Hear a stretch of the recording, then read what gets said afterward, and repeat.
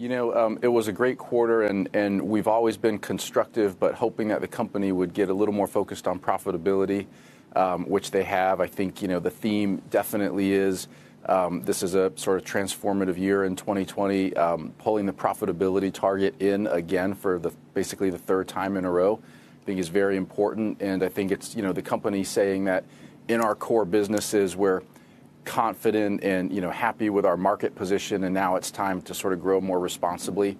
So definitely a good move for the public markets. Lloyd, let me talk about what it means to grow more responsibly. It also means to grow slower, probably.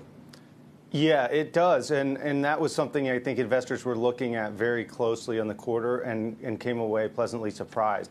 The ride business did slow down. The gross bookings in the ride business were around 20% constant currency. But Uber Eats actually surprised to the upside on the bookings growth, 74% constant currency. So total company growth on the bookings line, 30%, still pretty healthy given everything they're doing to focus on profitability. What's a fair market value for the stock at this point? We have a price target of $54. And what do they have to do to get there? Yeah, look, I think the most important thing is to continue to show gains in profitability, and then secondly, avoid any sharp slowdown in bookings growth. I think they're doing a very good job walking that line, and so as long as we see progress towards profitability, we think the shares march higher. Michael, what are the sticking points as you talk to investors about the strategy? Obviously, everybody wants the company to move toward profitability, but has the company made the case that Uber Eats is worth the investment, that the opportunities there, the economics of that business can improve? It was really great the way management handled the Eats discussion last night, because they basically said is we're number one or two in half of the countries in which we operate the Eats business. And where in countries where we are not one or two, we're developing a plan to either become one or two organically or through acquisition or to exit. And we saw them during the quarter exit Uber Eats India. And then pursue that market through partnership. And, that strategy seems to be working really well. I think the bigger long-term question for Uber is whether or not they try to make the jump to like the super app status in Asia.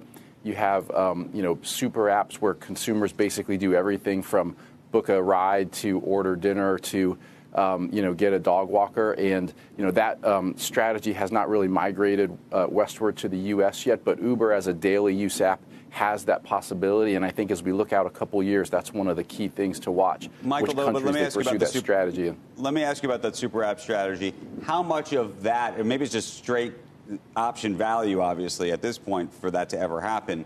But you look at what the stock is doing right now. Is there any of that built in there? I really don't think so. I mean, you look at the mobile economy, and it's moved away from the browser into apps. And so, you really need to have a daily use app in order to have a shot at, cracking into that market.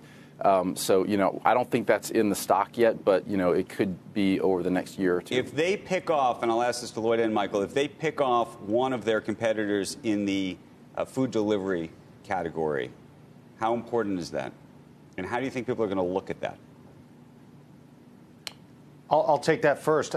Look, I think any consolidation in food delivery will be welcome, even if it's not even directly involving Uber. If you saw, Grub and DoorDash get together, right, it would be helpful for the unit economics of the space. I think ideally, investors we speak to would prefer to see, Uber as a consolidator in the U.S. Right now, they have about 20% market share.